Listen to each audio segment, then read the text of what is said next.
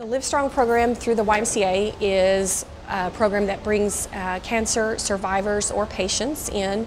It doesn't matter if they're beginning treatment, mid-treatment, post-treatment. Most of us, like myself, I went through 8 months of chemotherapy, and you end up going through your treatment, going home and sitting for a week, you know, and then going back and getting another treatment and sitting for a week. This program enabled me to get out of the house, to get out of bed, to be with other people, and to feel that I had a sense of control over how I was feeling and what I was doing. We bring everybody together and we offer some photos that people are able to talk about what's going well in their life and some challenges they face as well.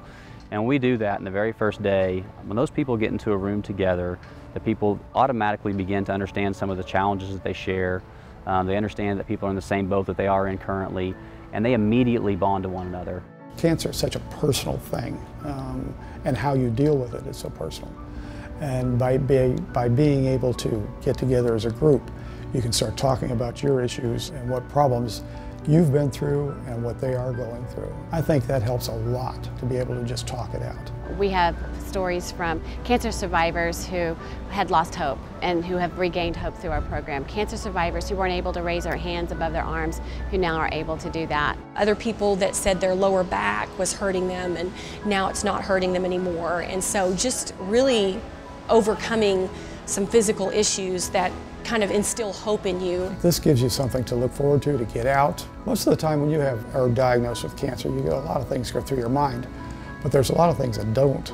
I think without the LiveStrong program, I'd still probably be curled up in bed trying to get my head out from underneath the covers. They don't have to be in a hospital setting. They can come where they can find fellowship, they can find friends, people with common interests in an environment that they trust. The YMCA, I think, just is the ideal place for that.